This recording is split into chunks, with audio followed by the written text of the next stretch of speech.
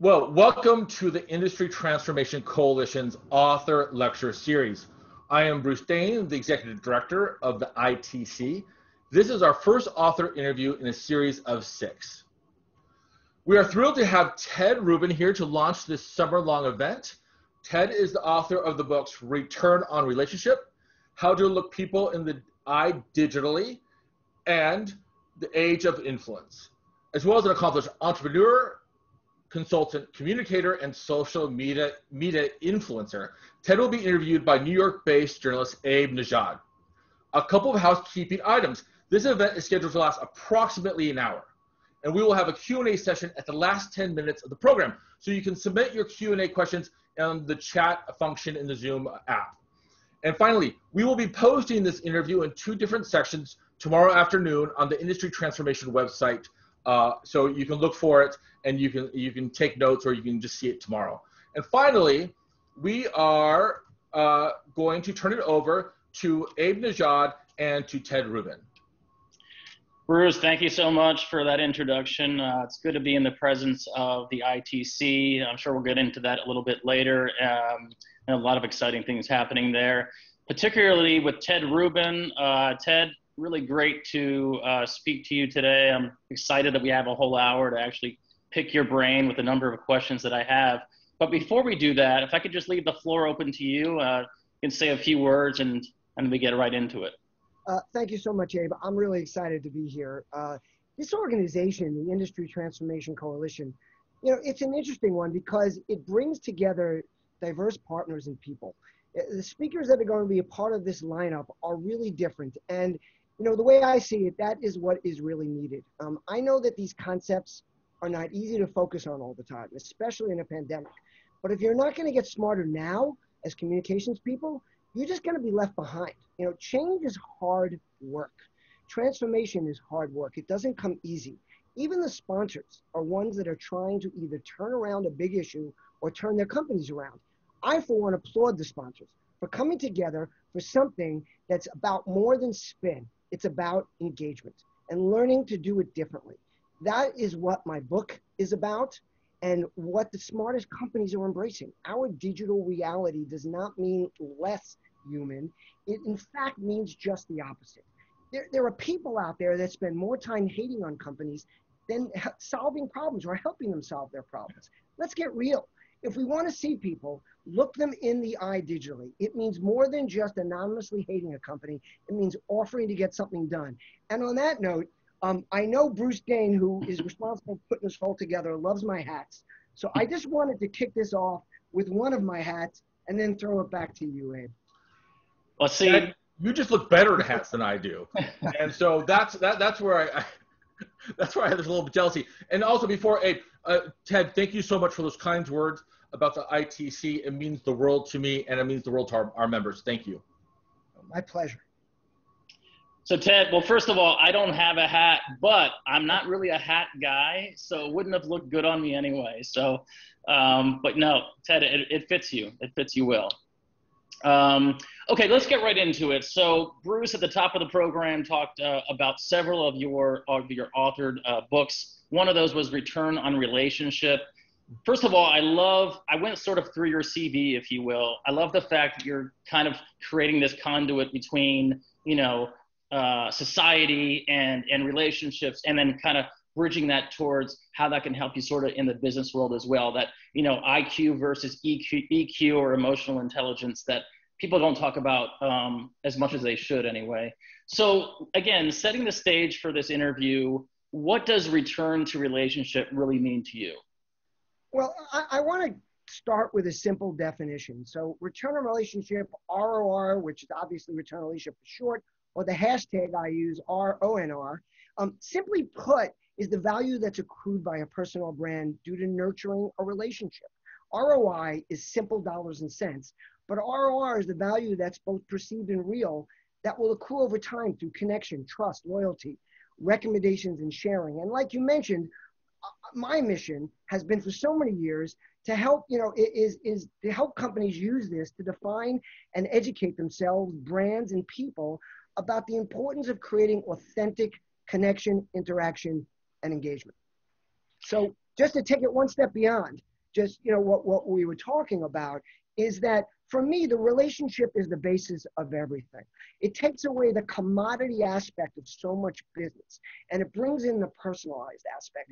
And very often, and I want to set the stage for this right here. People often think I'm talking about ROR versus ROI. I am not. ROI is very important. What I'm talking about is that ROI in every case will enhance your ROR, will enhance your ROI, and if you wrap it around what you're doing. Well, let's maybe dig down a little bit deeper on that. If, let's say I'm a sales guy and I sell printers. I know it's a little archaic, but I sell printers. How can I be a better salesperson by bridging this gap between the ROR and the ROI? Well, the bottom line is you're selling a commodity. I mean, there's a million printers out there. I mean, maybe less now than there were a few years ago, yet we're showing our age here a little bit talking about printers. Right. But they're still out there. But what happens is it's very difficult to compare yourself to a competitor just based on the technology or the exact spit out of ROI or the way the numbers work out. And usually there's so many different formulas that anybody that shows up in front of a buyer can pitch the right story. The key is when you connect with people. So I'm going to share a story with you. I'm an older guy. When I graduated college in 1980, we didn't have all this technology we have today. There are no social media platforms. My job was, I was in a sales job, and my job was to get appointments. And at the end of the first week, my dad calls me up and he says, Ted, did you get your first appointment? I said, I did. He goes, when is it? I said, next Wednesday. He said, what time? I said, about 10 a.m. He goes, well, when are you going to get there? I said, I don't know, about 5 or 10 to 10. He goes, no, get there an hour before. Walk around the neighborhood. See what restaurants are there. Go into the building, look at the board and find out what other companies in the building. Talk to people on the elevator. Get to the office early and see if his or her assistant can allow you into the office. Look at what diplomas are on the wall, what photos on the wall are on the wall. Is this person a fisherman? Is he a grandfather or a father? Find points of emotional connection so you can talk about something other than the sale. Now, back then, if you remember, or maybe not, we had something called microfiche.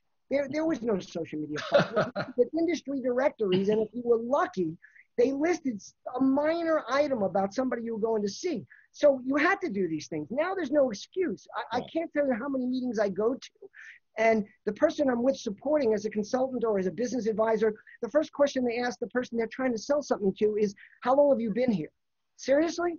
You didn't look at LinkedIn? Now, there's very different ways to approach this. If you want to engage and build a relationship, the proper way to do this is to know how long they've been there. And then very often you're going to have one or two approaches. One is, wow, I see you just joined here. Is there anything I can do to support you and help you along your way? Now, to take the reverse thing, wow, you've been here for 14 years. You can teach me so much about this company. I'd like to learn. These are the ways that now you look people in the eye digitally, that you go and see the information that's available about them. You prepare yourself to talk about things that are important to them. And I remember myself in later sales days, like literally being in an office with someone staring at me and me trying every single way to get the conversation to something that's more emotional, that's more connected. And when you do, that's when you know you win. Now, it doesn't end there. So to talk about the whole relationship and return relationship aspect, too many people now make that initial connection. They never follow up. They do nothing but try to sell something the minute they connect with you on LinkedIn. They don't, I mean, have you ever gotten this one? And anybody in the audience, you ever gotten this one? Someone connects you on LinkedIn. You graciously accept for whatever reason you did. And the first question they ask you is, so Ted, what do you do? Mm-hmm. What do I do? Like, first of all, why did you connect with me in the first place? Second of all, you didn't read my profile. So I think that today, so many people ignore these things that you really show who you are when you take concern. I keep notes. I have forever. I used to have the little date books, and every Christmas when we were off for a week, I would update with the birthdays and the anniversaries and things of people coming up. Now this stuff is available to you, and people still ignore it, or they just check the box, the little happy birthday. I send a personal message to everybody. Yes, I use similar quotes, but I personalize it. I add their name. If there's someone I knew better than someone else, I write something. If they reply to me, I don't ignore the reply. I reply to the reply. I don't accept any LinkedIn connections unless there's a personal note attached. And if it's someone that I really want to be connected to, I'll write back to them and question like why they're connecting, who do they know, why have they reached out to me? And I do not accept a LinkedIn connection without writing back a note of thank you and something personalized. I learned a great lesson in 1997 from Seth Godin. So I worked for Seth in 1990 at Yoyodyne, his startup that got acquired by Yahoo. But when I went to work there, this was my first digital age job. And I was desperate to find information about Seth. And he had written a bunch of books before he wrote his first real bestseller called Permission Marketing, which he wrote when I was sitting across from him. But he wrote books, self-help books, and he wrote books about jobs. He wrote books with Jay Levinson. And one of his tips, which to this day I teach to mentees or to students when I speak, is he said, every time you meet with somebody, bring 3 thank you notes with you. It's already stamped, already addressed. To the 3 people you're probably going to end up meeting, because the odds are if things go well, you're going to meet more than just one person. He goes and write to each of them and mention something about business, something about personal, and some thought of yours that you think might be relevant to their business. And sit downstairs, and before you leave that building, you drop that in the mailbox and they'll have it on their desk the next day. This is building, this is engaging with people. This is building relationships. And again, people think building a relationship is clicking a button. I like to jump off a stage when I'm speaking to an audience. Boy, remember those days? I miss it. And I would be told, don't get off the stage, the production guy, don't get off the stage. And I jump off the stage, I walk up to someone in front of the audience, I shake their hand, I say, are we friends now? And they would look at me and they were a little puzzled, like, oh no, we're not friends. This is an invitation to become a friend. This is how a door gets open. And we have so many doors open to us that we don't step through. And if we did, this would be the sales tip, that when you walk in and you can talk about your weekend, you can talk about skiing, you know something about their kids, I promise you, not every time, there are going to be times you're going to lose the deal, but you will break through the clutter and you will stand up and come out in front. And for me, my dad taught me this as a kid, and I was in sales for the better part of my beginning of my career. And I never made as many calls as anybody else. I never worked quite as many hours as the crazy guys that stayed till 10 o'clock, but I always made more sales. So Ted, people that are watching this or that are going to watch this, not everybody's a Ted Rubin, right? So, are you born knowing how to cultivate relationships? Do you have to learn this skill? Are there people out there that might be absolute whizzes at business, ones and zeros in the bottom line and generating revenue, but absolutely not able to grasp the concept of the importance of building relationships? Again, can you teach this? You can. This is absolutely teachable. As a matter of fact, this should be taught. So my concept is, I say, hire for passion, train for skills. So it's hard to teach general passion, okay? But you can teach people how to build relationships. I want to tell you something. I am not a natural at it. I'm not comfortable walking into a crowded room with people. I've taught myself how to do that. I've learned skills about how to get myself past that initial, I don't feel like going, or walking in that room and just veering over to the bar and staying on the side and not joining conversation. I have to push myself for that. But I'll tell you that my dad taught it to me, and it wasn't easy. And don't think I was happy when he made me get out of the car and talk to people. Or my dad was the guy that would drive down the street and there would be garbage pails in the middle of the street in the neighborhood that we didn't even live near. And he'd stop the car, get out and put them on the side. And as soon as I got old enough to do it, he stopped explaining it to me and had me doing it myself. And now, literally just the other day on this trip, I'm up north in Virginia now from Florida. I stopped in Raleigh in the middle of a road because a cart came flying out from a hotel into the middle of the road. Everybody else is veering around it and doing things. I pulled my car, I stopped, I put on my flashers, I took it out, I brought it back up to the door. And to me, that's just something natural to do. So again, it's only natural, as we all know, practice, practice, practice. I met my high school wrestling coach and his wife are like second parents to me. I've known him. He was my junior high, my high school coach. I was captain my senior year. I've developed this amazing long-term relationship with him. And I just always remember him saying, you won't learn a move until you do it 1,000 times. Mm-hmm. And then it becomes something that's natural. And now he has a thing on his stairs, a sign that says, every step you take adds a second to your life. And I walk stairs 2 steps at a time, because in that wrestling room, he always said, walk stairs, walk them 2 at a time, you'll always be in shape. So I think learning how to build relationships is a very similar thing. Mm-hmm. And don't think I don't get tired of it sometimes, but it's also become part of who I am. So number one is I automatically do it now, but more importantly, I don't feel right if I don't, because I know it's expected of me now in a very positive sense. Yeah. So yes, I think you can teach people these skills. I think they're learned, and it's like everything else. You have to have your mind open to learning and grasping these things in order to take them and apply them. And like kind of like what your coach said, I think, Ted, it reminds me of a little bit of conditioning, right? Yeah. You just do it and do it again and again and again, and then perhaps it'll be easier, Right. or at least you'll be good at it. Right, and it can still be hard. I mean, look, we all work out and we do things, and then there's days we wake up and go, dude, I can't do this today. That doesn't mean you've lost it or you're not following that path. Yeah. It means that you're taking a rest that day, or you just have to re-inspire yourself a little bit. And a lot of it is about how I've learned a big part of this is how you set expectations for yourself. I tend to set way too high expectations. My goal has been to lower it a little bit so that I don't disappoint myself as much. Yeah, that's interesting. Maybe we can pick up on that a little bit later as well. That's an interesting point. Let's talk about an application of maybe some of your practices or some of your learnings. You talked about LinkedIn earlier and responding with messages to people wanting to connect with you. What's the importance of social media branding to you? Okay, so I think of it, the word branding bothers me because it sounds very much like a marketing function. We sit in a room, we figure out our brand. For me, I think a better word is being yourself. It's letting people know who you are. The world has dramatically changed. So again, I'm 63. 1980, I come out of school. There were still business personas and work personas. There was still your work clothes and then your home clothes. That doesn't exist anymore. And beyond that, people don't respect, and I don't mean this in a negative way, they don't respect that borderline. They want to know who you are as a person, and they don't have to agree with you. They don't have to think the same way you do. They just want to know what's important to you. Some of it can be non-controversial things. Some of it can be what sports you like, what you do. What do you do on the weekends? Like, are you with your kids? Is that all you do? Do you run? Because again, in a very disconnected world, it helps us become connected.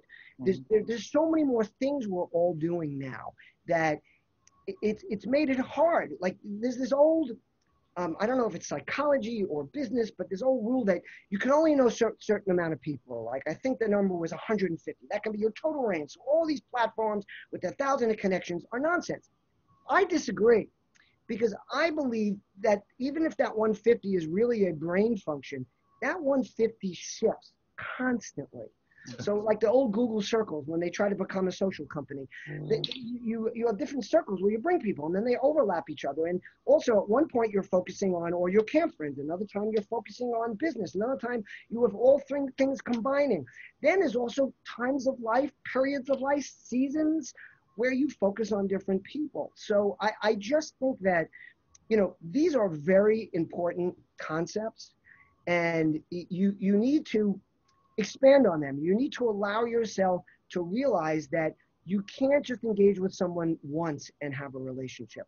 And another thing I like to do is I serendipitously reach out to people because like you and like everybody else in this audience, I do have more contacts than I could possibly keep up with on a regular basis. So I have certain standard practices, whether it's birthdays or anniversaries, which let me reach out to people that sometimes I rarely reach out to. But then I always serendipitously try to find articles. I have a whole separate newsletter called the Return on Relationship newsletter, where I serendipitously share somebody else's content every week. And what it does for me is it's a benefit for me too. It's not just about sharing and making Abe feel good. It's that I have to seek out Abe's content in order to share it, which means once a week or once for a long time, for 6 weeks in advance, I'm out there searching for people that I want to know better, who I want to see what they're publishing, who I want to support. And I'm proactively doing that. Ted, and I want to go a little off script here. You mentioned earlier about you not sort of being inherently this person that was the sociable person, and that you sort of cultivated this over time. And I'm recalling my chiropractor, who's a chiropractor, sort of a celebrity chiropractor. He has a YouTube channel and he has hundreds of thousands of hits and so forth. He told me that he does 140 tweets back to his followers, or LinkedIn messages back to his followers, 140 each morning before he even comes into the office. I thought, wow, that's pretty laborious. But he told me, and I'm just remembering this based on what you said earlier, he told me there was a point in his career where he just turned a corner. And he realized that this is not work for me. This is my brand. This is my life. And if I don't exude this and people don't see that I'm this kind of person, and I am, then it's, you know, it's detrimental to the brand at the end of the day, but not in a business sense, but just sort of in a personal way. Again, I only mention that because it reminds me of what you said earlier. Was there a point in your career, in your life, and was it a long time ago or recent, where you turned that corner? Well, first of all, you're a very skilled moderator, Abe. I want to be, for the audience, I want to throw out kudos because you very gently brought me back to the branding concept, which I went off a little bit out on my question. My head's like a Twitter feed, so sometimes I run off in other directions. So for me, I would say the real turning point, I always did this, but how much could we do this before these platforms existed? Like how much brand building could you do, or even who you are as a person building could you do before we had the ability to reach so many people? So for me, the turning point was when I discovered Twitter in 2008. And I realized, first of all, everyone sees, if you check me out or you follow me, I write a lot, but I'm not a natural writer either. I write what I'm passionate about. And I like to talk, but long form writing was just never comfortable for me. So I discovered this tool where I could write 140 characters. And not only did people like it, they gave me cheers for getting a point across in such a short, amount of letters. So for me, Twitter was when I really recognized that I could build my brand on a daily basis. I could connect with people. And very similar to your chiropractor, it started out as, oh my God, I got to keep doing this. And it became, it's who I am. It is not an effort. Every once in a while, people look at me and go, what are you doing? It's your vacation. Relax. Put the damn phone down. And I'm like, this is how I relax. So I just lost a dear friend, and people were, why are you writing so much? I'm like, because sharing is the way I heal. And connecting is so important to me that like your chiropractor, a friend or mentor, I'm just like him. And I have I don't do 140 tweets in the morning, but I do a dozen other things, whether it's connecting for people on their birthdays, whether it's serendipitous outreaches, whether it's making sure a few tweets get out there, because I send out a lot of tweets with things that I've devised or one-liners or things that I think are important. And I know that they get me back engagement immediately. So I know if I just see the social world with those posts in the morning, I will get back the beginning of engagement, which allows me to exercise what I'm best at, which is my passion for answering things. For when I see something that I love, my blog posts come from comments I write on somebody else's blog where I'm either fully agreeing with them or totally disagreeing with them. And as a little tip to your audience for content production, I save all of those comments in a file, and then I turn them into blog posts, into tweets, into Facebook and LinkedIn posts. And 3 books. And that helps me build my brand. It helps me let people know who I am. Everything I write, everything I do is from my heart. It's from who I am. I'm always sharing stuff that's about me. My blog, many people don't realize my main blog is tedrubin.com. But if you look at it, when you click there, it has a title. It's called Straight Talk. And a lot of people miss that. And I understand that, but I wanted it to be Ted Rubin because I wanted to brand it with me, where I would always own it. But it's Straight Talk, which means I tell it like it is. I tell it what's important to me. Yes, I try to be professional. Sometimes I fail, but I do my best. I try to be good to people. But sometimes being good to people means something a little different than just being nice or kind.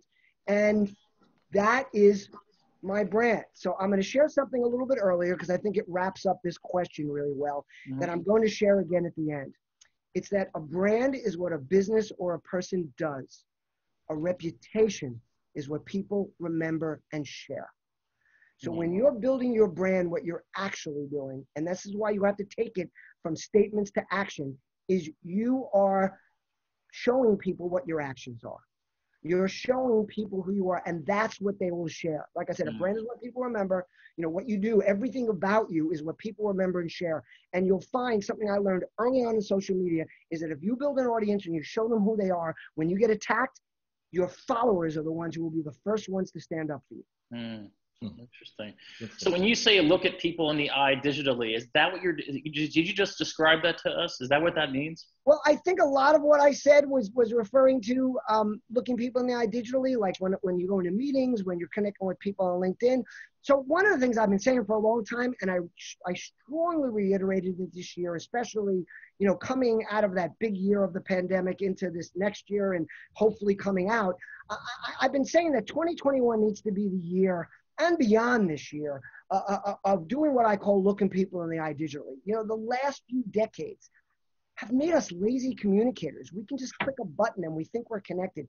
And most often, truth be told, everybody out there, most of you don't even pay attention to who we are talking to other than via that data we collect. Mm-hmm. And companies are so hung up on data. They've got too much data. They make such poor use of it. And even that's a maybe, because there are so many companies that don't even use the data they collect. And in my opinion, in order to fix this and to really start to benefit from all these social relationships, both individual and as companies, we need to start looking people in the eye digitally, understanding who they are. I believe we don't need to fit our world into digital. We need to fit digital into our world. And if you don't mind, I'm going to finish that with a story. I like stories. So like most of you guys probably, and women, we all got it from different people. We were getting of that age. We were going on our first date.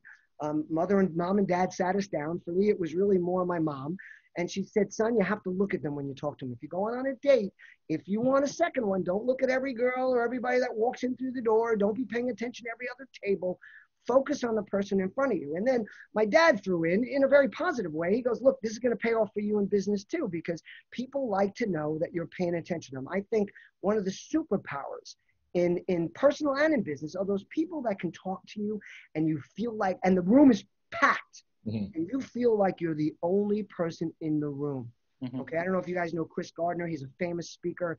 Chris has this remarkable capability of making every person he's speaking to like they're the only one. My friend who just passed away running in the Blue Ridge Mountains, everyone talked about how superhuman he was and all these outdoor adventures he did. You know what his superpower was? His superpower was making every friend feel like they were his best friend, and nobody else feeling jealous or bad about it.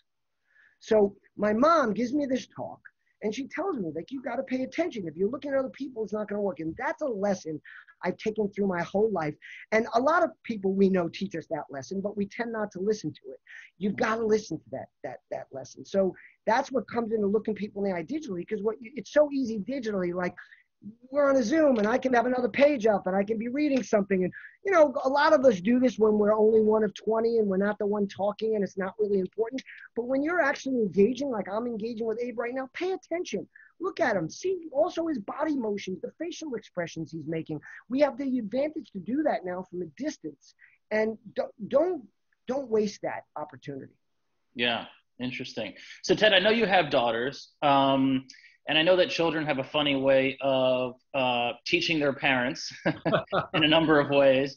How do your daughters impact you as a communicator? How do they sort of sharpen those communication skills? And conversely, by the way, it's just sort of a two-part question.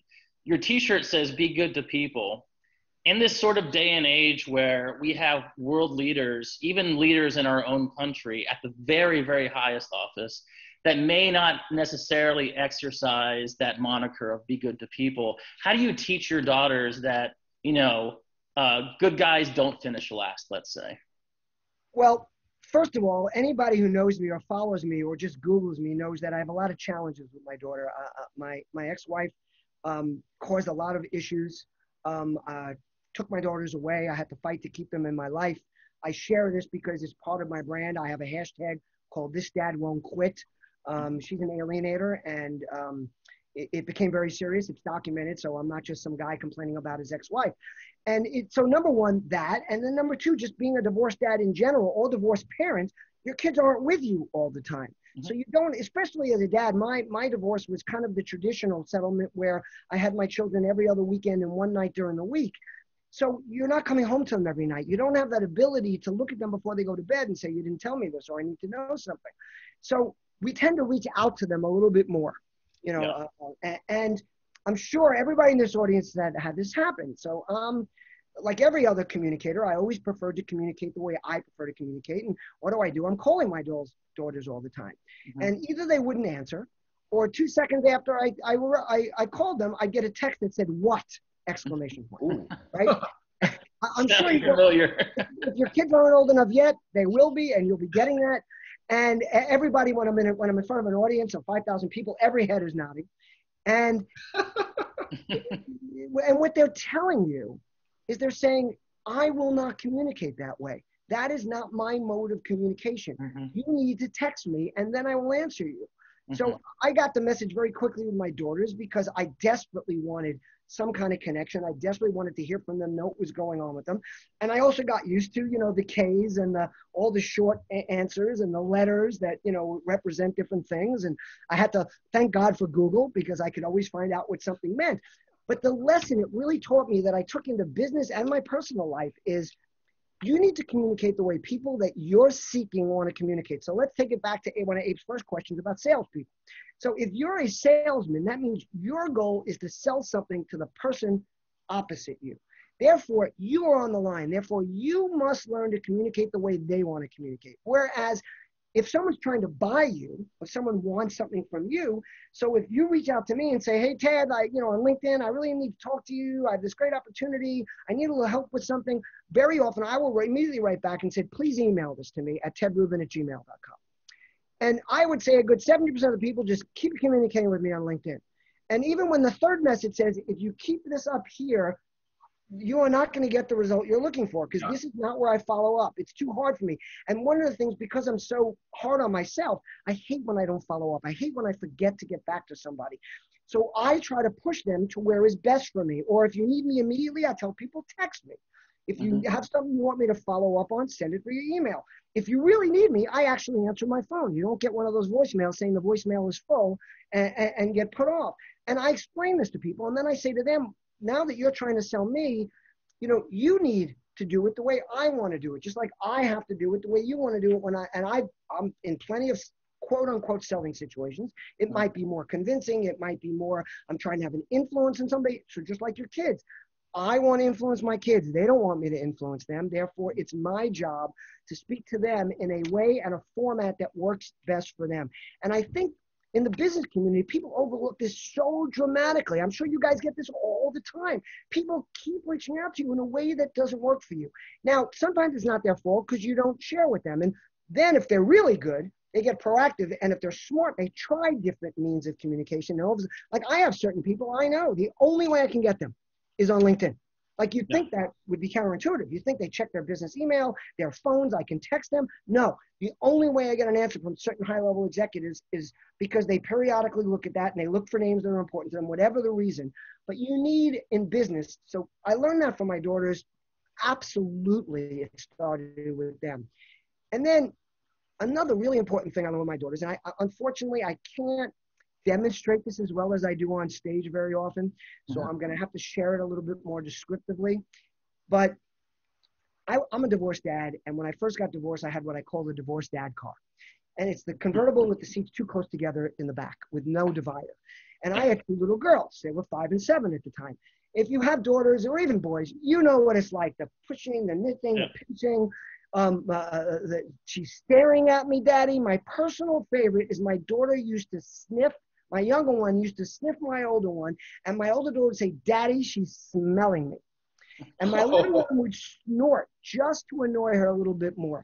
Now, I'm sitting in the front seat of this car, pulling out what little hair I had left in my head, thinking, what do I do? And this was such a great learning experience because I used to take them to the park all the time. And I started thinking, like, they fight in the park, but they don't. Like, I end it. How do I do that? I grab them by the hand. If I had a camera of the whole deck here, and I skip. And what I usually do on stage is I skip across the stage, which usually, gets everybody to erupt a bit because I'm a very freelance skipper. And I learned that nobody can be unhappy when they're skipping. It's a physical thing in your body. It's genetic. If you skip, you smile, and you're happy. So first, I'm going to give a tip to your audience. If you're ever having a bad day, get up from your desk, especially if you're in front of people, and skip. I promise it'll make you feel better, but more importantly, if it doesn't make you feel better, it'll make everybody around you feel better. But to take this to where I learned this about business is if you can make your vendors, your employees, your customers, your employees, your boss, everybody around you, your friends and family, metaphorically skip with every interaction, you will win. Those are the most two important lessons I learned from my daughters. As far as the last thing you said about how do I impress upon them things, I set an example. You know, my dad was amazing, but one of his lines that I decided, you know, as a kid, you guys probably all had this, the things you say, I'll never do that to my kids. Yeah. You know, some of them you do, but some of them you don't. Well, the one I said I'd never do is my dad used to always say to me, do like I say, not like I do. So whenever he broke a rule, whenever he did something he shouldn't do, whenever he crossed the street the way I'm not supposed to, he'd say, do like I say, not like I do. Well, I worked desperately to teach my daughters to do like I do. And I would, even when I taught my daughters how to drive, I changed my driving because I don't want my daughters seeing, you know, we have a certain amount of experience, many, many years. I can hit the gas, know a car's coming, know I'm going to pass it. I didn't do that in front of my daughters. And that was really hard. And, you know, I'm a New Yorker. I have times where I can go off on somebody, you know, where I can get upset. But look, I do this with social. I have my phone. And before I ever send anything, before I click send, just for a split second, I read it again. Sure. I stop for a second because sometimes I know I'm sending something that I shouldn't be sending. And luckily it doesn't happen often, but it does. And that doesn't mean things don't slip through the cracks. But I always did that in front of my daughters. And by the way, even today, when I think about things I'm posting, my daughters don't communicate with me a lot. They swear they don't look at my social media. I know they do. Because I know I know that they don't really watch it every day, but every once in a while they'll check because my younger daughter tends to know things she shouldn't know. Like I tell her I'm going to Thailand and she'll say, I know. And I'm like, how do you know? And she'll be like, you told me. I'm like, no, I didn't. And then I let it go because I also don't want to stop that. And by the way, that's the same thing with business people. Don't say to people, oh, I know you're looking. I know you're paying attention, but make you don't. Just allow them to do it. Because if you call them out, it's a very good bet they might stop. But if you just like people use Return a Relationship, they quote me, they use my books without my name all the time, and people reach out and go, oh, you know, this guy did that. I go, hey, I'm just glad they're sharing what I want people to adopt. Yeah. And in the end, if you do your job, whether it's branding, whether it's writing books, whether it's posting on social media, people will accrue that value to what you've done. Because there's nobody out there, and there's a lot of people using Return a Relationship in different ways. There's nobody that doesn't bring it back to me at this point. Hey, Ted, you remind me a little bit about Abraham Lincoln, right? So Abe would send will write scathing letters to his generals or to his cabinet, but he wouldn't send them, right? He really, like you said, he would reread it, put it in his desk, or not send the tweet, not post it. But it kind of reminds me of like maybe just the exercise of writing it once was good enough. He doesn't really have to send it out. I'm gonna throw out another free tip just to your audience and to the communications people out there. Anytime I'm gonna write something new, and by the way, it can be a beautiful idea, but if it's new or if it's controversial, the first place I always put it is Twitter. Because Twitter's like a river. It flows very quickly. Yes, those tweets last forever, but someone's only going to find that if they research it. But it goes by quick. So if you write something that isn't exactly what you wanted to say, or maybe somebody's insulted by it, and that was not your intention. If that was your intention, then you accomplished your goal. But if it wasn't your intention, I used Twitter to modify my thinking. So when I first did Return Relationship, when almost every one of the things you'll hear from me here, they first went out on Twitter, and I also look because you get immediate feedback. People come right back to either you see likes or people write back and disagree or agree with you.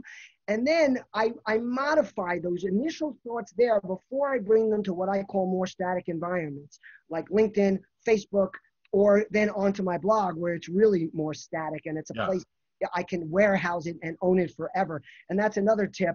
Especially if you're in the communications business, have a place where you keep stuff that's yours, that nobody can take away, that Mark Zuckerberg can't wake up one day and say, you know what, had enough, I'm closing Facebook.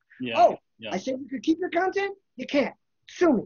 You know, everything goes into my blog, and I own that. That's my property. And that way, all of my thinking, all of my things are somewhere where I'll always be able to access them in the future. That's interesting. So I want to go back to your daughters just one more time before we move on. And I found, again, a couple of points you made pretty interesting. So I think one of the issues right now with the millennial generation is that there is an overwhelming feeling of them being very transactional, right? There's no sort of gray or middle ground. Again, it's a 1+1 = 2 situation. How do you impress upon your daughters going into the business world? And again, I don't know, can you offer their ages? Would that be okay? 24 and 26. Oh, so they're a little bit older. Okay. My younger daughter is in her senior year at Harvard Law School, and my older daughter graduated Columbia with a master's and is now teaching art in an elementary school. Wow, so they're also proud papa. But this is a great example. So they're very, very accomplished, correct? Again, you've already, so clearly you've already impressed this upon them. But let's say for maybe a younger generation getting into the hiring and the business world in the next 3-4 years, how do you impress upon that generation that being transactional is not conducive to them being successful? And by the way, if you disagree with that, disagree. But no, I agree. But what I'll tell you is, and look, I think we've all learned this. I know I learned this lesson from me personally. The more we try to impress upon them with what we think is important, very often the less they'll do it. So I'm going to step back 1 second to what I said about setting an example. And I also have learned, my dad had a great practice, was he, instead of calling me and lecturing to me later on when I got to that point, or even when I was in high school, is he'd leave things for me. I'd come home from college, there'd be a series of articles sitting on my night table. He knew in college I probably didn't look at the envelopes he mailed me because I figured there were things, money I owed him in them or something whenever I might do something he wasn't happy with. But once I graduated, I would get articles folded up. I think a lot of us have gotten that. I think a lot of dads do that. But I think a lot of it is learning how not to lecture, how to have a conversation. I think that's a skill we have to learn, because I don't know, I think it's something automatic. As you get older, you start lecturing. Is that something that's ingrained in our genetics? I'm not sure. But I think that setting an example, I also think that, and this goes to what we're going to talk about in the end, you know, we learn as we grow. I mean, look, we've all heard this expression all our lives growing up, and we hated it when we were young. Life is wasted on the young. Now that I'm 63, I'm like, I wish, you know, I had some of the wherewithal, the experience. And one of the things I tell people is that I believe that boomers are the best at social media. And I don't mean with the tools, because we're hardly the best with the tools. But the reason we're the best is because we understand relationships the best. Why do we understand relationships the best? Because we've been doing them for 50 damn years. The experience teaches so much. So what I would say is encourage your kids to experience things, to try things. Don't talk them out of things because they're not good at it. You know, there are a lot of gurus out there now, and I'm sure you'll all know who I'm talking about specifically, who tell everybody to only do what they're best at. And don't get a regular job, just be an entrepreneur, and that's what you got to do. And tell your parent, you know, he's actually been modifying his message lately with, you know, if you don't like what your parents tell you to do, then get the hell out of the house. But it used to be, don't listen to your parents, you know, just do what you want to do. You know, and I tell parents who complain about their kids being home, kick them the hell out.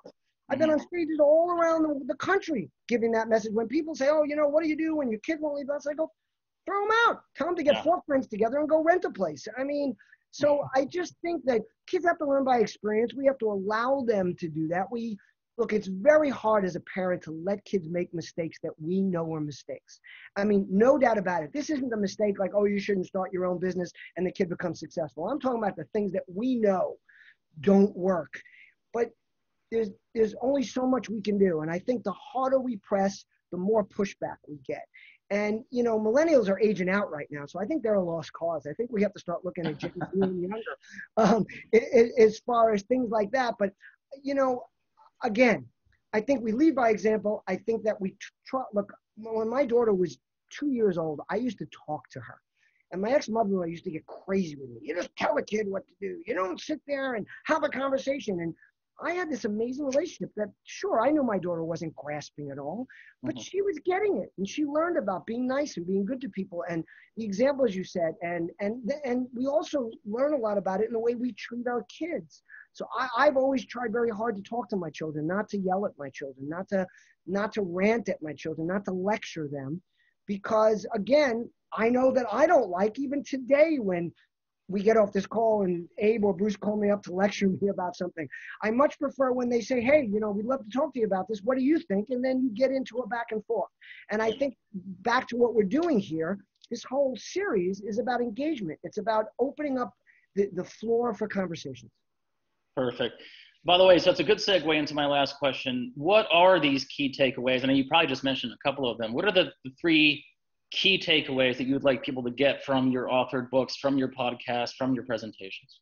Well, okay. So first, I'm going to do something that I'm going to go off script for you a little bit, because it was something that you had fed to me, and I know we're running short on time, but I did want to get into a little bit of something that we talked about before we started the show about, advice you give to your younger self. Mm-hmm. So, which is a little bit different than my takeaways, because I've really thought about this a lot, and I'd like to share it. So first I'd say, be careful about looking back too much. It's a rabbit hole. Learn from your mistakes, but try not to second guess yourself too much. Surround yourself with friends you trust. This is so important. I always tell my daughters there's all kinds of friends, and they'd say, Daddy, you have so many friends. And I'd explain to them, it's not because I'm the nicest guy in the world. It's because I work hard at it, because I reach out to them, because I do for them. I do for them without anything expected in return. But more importantly, I have different levels of friendship. So I don't give up friends when they prove themselves not to be as good a friend as another. I have friends, I have acquaintances, I have business friends. And then I have those people that are your best friends. And then those people that will never leave your side. And you're going to learn that as you go. Keep these people close. Some friends will be there for just when you need someone to listen to or offer comfort. Some will be there when you need advice. Associate with people who will drag you out of your comfort zone. My business partner is very much likely. He respects my comfort zones, but he drags me out of them, and I do the same for him. Model yourself after people you admire. And the word admire, I like words. To me, admire isn't someone that you necessarily look up to. It's not necessarily someone you envy. Admire is someone where you say, wow, I'd like to be like that. And usually for very strong reasons. So use them as your models. And then I'm going to tell you this right now. If you're younger people in this audience, if you're older, you are going to have to reinvent yourself at some point in your life. You're going to have to. Now, hopefully not like me, where I've done it probably 7 or 8 times. And I'm still doing it right now. But to reinvent yourself, first ask, why aren't you happy? And by the way, it can be that you just lost a job. It doesn't have to be a true unhappiness. But why are you unhappy? Why do I want to reinvent? And number 2, what are you passionate about? Can you make it a career? Don't listen to the people that tell you your career must be something you're passionate about. First of all, maybe at the beginning of your life, you can focus that way. But even at the beginning of your life, sometimes you have parents you have to take care of. You have family you have to account for. There are things we all have to do because we have to do them. So your passion might be something separate from your career. And that's okay. And then once you make the decision to do it, just go for it. Stop worrying about it. Again, stop second guessing yourself. Stop looking back. Stop worrying about the perfect plan. Try things and get immediate feedback, which you can do easily these days through social media. And then the last thing on this thing about, my younger self is my biggest mistake, I believe, in life was giving up too soon and letting too much time go by before I tried something again, and then moving on to the next. So, if it's something you love, if it's something you're passionate about, again, whether it's in your playtime or your business time, and you really believe it's something you could be successful at, give it more time. Don't just walk away. So I'm sorry if I took up a little bit too much time with that, but I just thought it was really important. No, those are important points. I know there's a bit of a Q&A session here. We're going to get to that in just 2 seconds. But before we do, I'm going to give you those takeaways. I wanted to give you the takeaways, right? Didn't you want those? Yes. Oh, sorry. I thought, please. No, Abe, don't cut off the takeaways. Please do so. So one of them is more of a dad mentor type takeaway versus a business takeaway, although they're all related to our lives, is that, there's a Dr. Seuss quote I always said to my daughters: be who you are and say what you feel, because those who mind don't matter and those who matter don't mind. And I think it's so important to be you. Again, that doesn't mean insulting people. That doesn't mean always saying, when I say what you think, it doesn't mean necessarily being rude or being unprofessional, but be you. It's just so important. So that's my overall kind of dad mentor thing. The 3 things I'd like to leave you with, and I might have mentioned them here, I might have not. One of them is that relationships are like muscle tissue. The more you engage them, the stronger and more valuable they become. Just like when you lift weights or you work out, you get better at relationships, and the ones you have get better. Mm-hmm. Number two is a network gives you reach, but a community gives you power. Build community. I always thought of myself as a networker. Everywhere I went, every job, every camp, every college, every school, I always left with at least one or two really close to your friends that have remained lifelong friends. But what I found out, and people noticed this, they said to me, you're not just a networker, you're a community. I bring all my friends together, and I'm a community builder. And a community gives you strength. Community has power. And especially in this environment with what we're talking about here and what this whole series is about, community is so important. So just remember that. Communities give you power. And then the last thing on that front is that, I said this earlier, a brand is what your person or a business does. A reputation is what people remember and share. So the actions you take will result in the way people talk about you.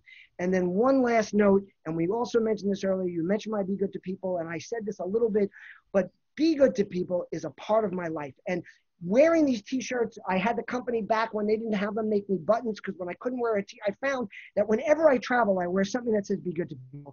And it's changed the way I get treated by the TSA know me. They call me the Be Good to People guy.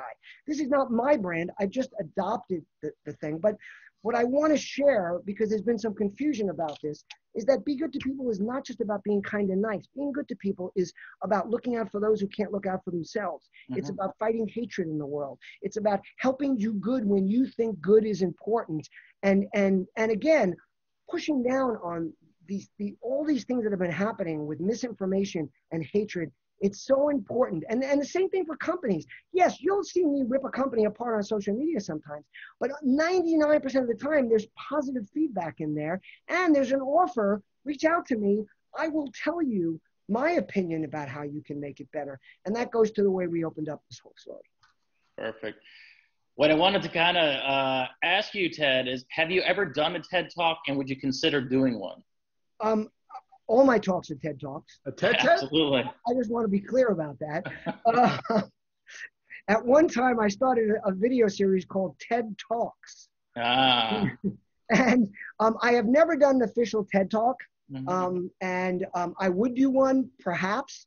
Unfortunately, I have never been asked to do one for the official company TED. I've been asked to do a lot of TEDx talks. Mm-hmm. And I've also learned a lot of the TEDx organizations, I hate to say this, but they hustle you with courses you have to take and things you have to do to prepare. Mm. And I don't mind preparing, but I'm not going to pay you for it. Sure. So that's been a little bit of a roadblock to it. I almost did a TED Talk through IBM once, and it did not happen when I was working with them. But yeah, I think highly of the medium, and I love the way they condense the conversation into a very directed message. So I've used some of the books that train TED Talkers for some of my speaking. Yeah. Okay. Certainly not today, because I went on and on. But perfect, Bruce. Yeah, Abe, I'm taking over. Please. So back down. So Abe, so Abe, thanks so much, and it's been such an inspiration and an education for me. Ted, Theodore, what are you doing to me? So Ted, there is before what you said here and what we've heard on other events. You have mentioned that you keep your mobile next to you, and that it's not to check something, but it's when something comes to your mind, you'll tweet it out, right? I think, from what I heard from you, and somebody on listening feels the same way, that it almost sounds counterintuitive the way you use Twitter, right? That people that you're saying Twitter you use is to get something out there, kind of gets into the conversation quick. And maybe it doesn't become such an issue. But I think we see people that careers have been taken down on Twitter posts. So what is your take? Can you communicate too much on Twitter? Of course you can, but let me tell you why people's careers are taken down on Twitter. And this has to do with all social media. They don't pay attention to what they're writing. I don't broadcast. I use it to broadcast, but I don't have a broadcast mindset. I watch every tweet I send. I look for immediate reactions. I jump in and resolve if there are issues. If I write something that is insulting to somebody or was taken the wrong way, I correct it. I explain it. if I wrote something and it was meant to be insulting, and somebody says it's insulting, I will expand on why I said something like that. So I feel that most of the careers that have come down, two things have happened. They've tweeted and they've tweeted, they put it down, and they go away. They come back 2 hours later, and I was going to say something, but I'll say a storm has arisen, and they weren't there to manage it. So I am always, always, always there to manage what I put on social media. That's number one. Number two is I also know when to stop. A lot of these people whose careers go away, it's just like the person you get into an argument with at a bar or on the street or in the car. All you meant to say was, hey, man, like that was my spot. You didn't expect it to accelerate into fisticuffs. But what happens is very often it's our own fault. Like, okay, look, I've learned a lot in my life. I can see when something's going somewhere I don't want it to go. I like to say that I can walk into a room and I can raise the temperature, I can lower the temperature at will, in general, of course, because I know what to do. So the reason people kill their careers or get things that really embarrass their companies is because they don't pay attention to their writing. They don't set up initial guardrails for themselves. They don't do what I said like you, is that I stop for a second. And back to what I do at night. First of all, let's clarify something. My phone is initially on because my daughters might reach out to me. And because I've gone through this whole alienation thing and I've had to fight to keep my daughters in my life, any moment they reach out, I want to be there. Even if it's my daughter texted me at 2 o'clock in the morning the other night for a code for Xfinity. I'm like, do you know it's 2 o'clock in the morning? You know what she wrote back to me? Well, you're up, aren't you? You're the best dad ever, Ted. The best dad ever. Like, I am now. But what I do is, the reason I write things here instead of writing them down is because I get immediate feedback. Again, I think of a thought. I don't put out controversial things in the middle of the night, again, because I want to be there to see the results. But if I come up with, a brand is what a business does or something like that, or any of the other things I think about, or, you should think of charitable giving as giving through the organization, not giving to the organization. I'll write that out in the middle of the night because then by the time I wake up, I've already got feedback. I already know what I thought about. Does it have value or not? So that's the whole purpose behind that. Thank you so much. So I know that you are a fan of Dale Carnegie, and that I think you've mentioned here about looking at the people digitally, and I think you give attribution and you acknowledge how important he's been. His book is to How to Win Friends and Influence People. But it seems to me, one of the things that Dale Carnegie got kind of criticized for was the appearance of caring, right? He emphasized the appearance of caring and being interested in somebody else. And it seems to me what you are espousing and your philosophy is being empathetic, the empathy of caring for people and caring about the relationship. No, absolutely. So let me just clarify something. Did you say he got criticized for caring or for not caring? For advocating the appearance of caring. Well, truth be told, I don't know. I guess it's how you read into it. So I have Dale Carnegie's How to Win Friends and Influence People on every device.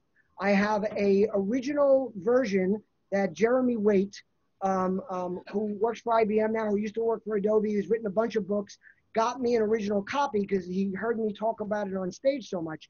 So I think it's how you read into it. I think what he was saying is if you show a true interest in people, it will come back to you. That's at least the way I take it. So I think caring is so important. I think that people can feel it.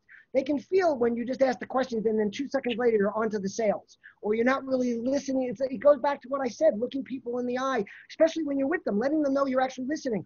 All of you guys must have learned this sometime in your career. Repeat back something somebody said to you so that they know that you're paying attention. Yes.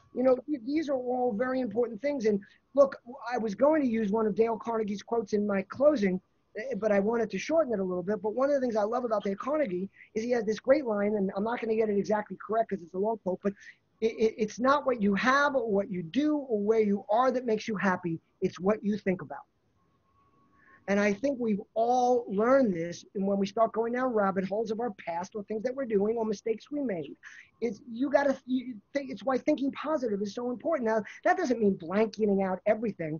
I am not that guy at all. I mean, I've gone through struggles in my life, and I think about them and I do them. But I also know that when I'm doing that, I've got to get out of that. That's also why I'm feeling badly. And then you start thinking about more positive things. And there's another quote that's very near and dear to me by Joan Baez, one of my favorite balladeers from the 60s. Yeah, we know who she is. That action is the antidote to despair. Oh, I love it. Love it. And for me, it's when I wake up depressed in the morning, it's all about getting started. It's all about, if I wake up thinking about my daughters or thinking about something that's not happening, it's a matter of starting something. And by the way, when I say action, it doesn't have to be going for a run or riding your bike. It can just be simply the act of making coffee, but doing something that gets you starting involved and gets you thinking about things that are on a more positive sense of how can I fix this instead of the problem I'm in. As they like to say, every problem is an opportunity. Yeah. Well, I want to thank our Ted Rubin. You have been just an education and an inspiration. Thank you for all your time and frankly for your candor. I think that you bring a candor to the discussion that is a little bit rare in my opinion. So thank you very much for spending time with us and educating us.